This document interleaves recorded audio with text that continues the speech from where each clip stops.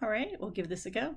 I hope you enjoyed your last little video. It should have looked like this when we did a little review of high school chemistry. So on the last video, we reviewed things we've already covered in class. What is science study? Science study is the natural world of the physical universe. So if this slide does not look familiar to you, then you should go back and review the other video. Because what I'm going to do in this video is pick up where we left off. And so I believe in the last video we went through all this vocabulary and we ended up with the bus seat rule. And yeah, this is my description. So to explain the bus seat rule, we need, of course, a bus. Yeah, one thing you'll learn as we go through the class is I'm not a real good artist. So anyway, let's say you are on a bus. So this would be the bus driver right here. And here you are. And you're seated on the bus. You're the only person on the bus. Dump-da-dump-da-dump. The bus goes along and it makes a stop.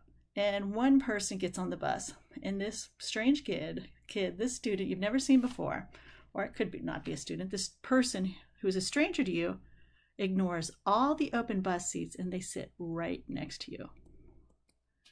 Now, be honest, would that creep you out a little bit? I'm guessing it would. I mean, it would me. So that's just sort of, you know, a general convention in our society. If there's lots of empty seats, you would take that. So let's erase this, right? Oh, yeah, that worked. All right, so we erase the stranger. All right, so now let's say you're riding along. There's still you, and there's one person in every bus seat.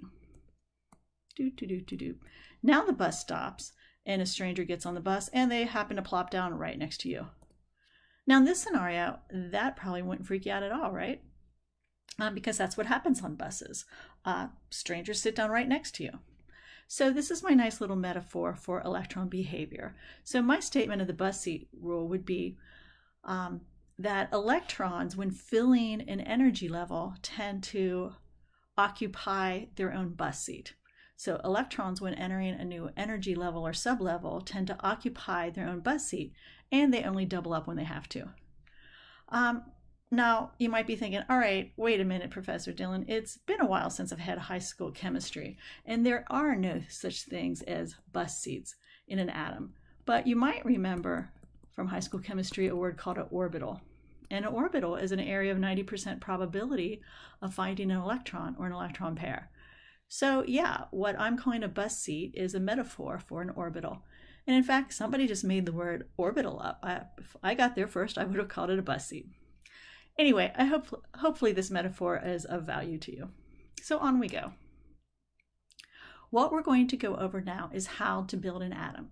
So the first thing you have to do to build an atom is determine Z, which I hope you remember is the atomic number.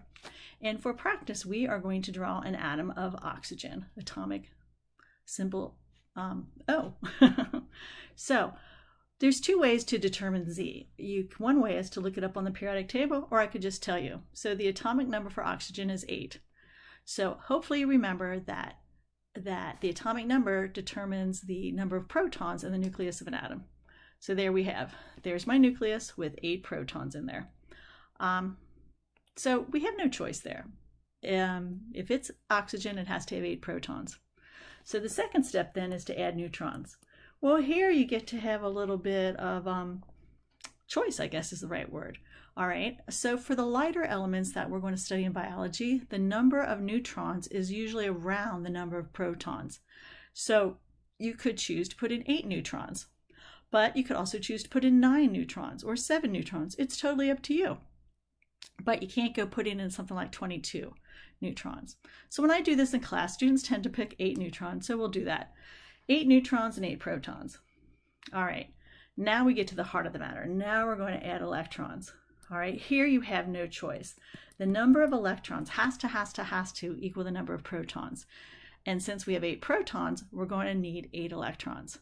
And they're always added according to these specific rules, if you want to call them that, okay?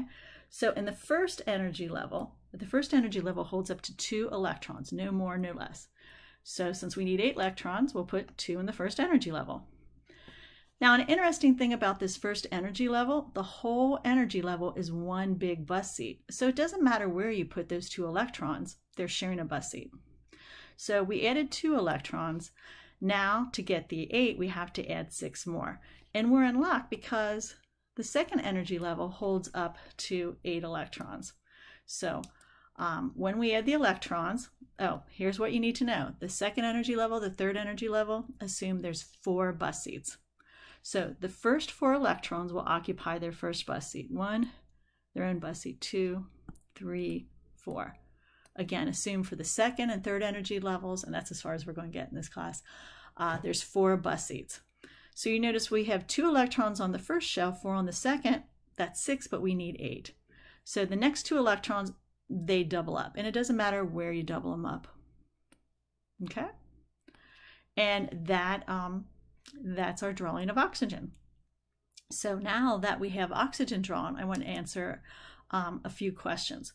What is oxygen's atomic number? Well, hopefully you remember from just the last slide, the atomic number was 8 because there are 8 protons. So we can put atomic number 8.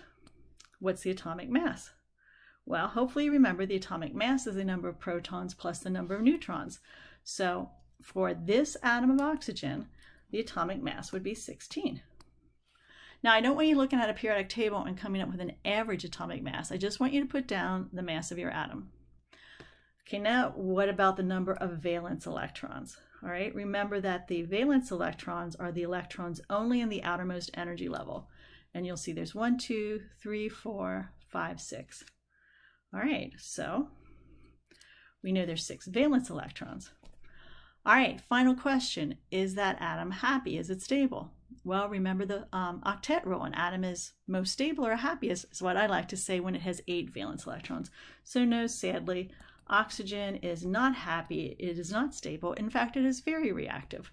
All right, so hopefully this is still sort of a quick and dirty review of high school chemistry. And now what I want you to do, a little pre-class assignment, is to draw an atom of phosphorus using the rules I just went over and an atom of hydrogen. And just so you don't have to look it up, the atomic number of phosphorus is 15 and the atomic number of hydrogen is 1. So what I want you to do is I want you to draw these out in your notes, and what you need to do is draw them on an index card with your name and section number and turn them into class on the next day of class. So after you've done that little mini exercise, you can watch part 2 of this video. So I'll see you there.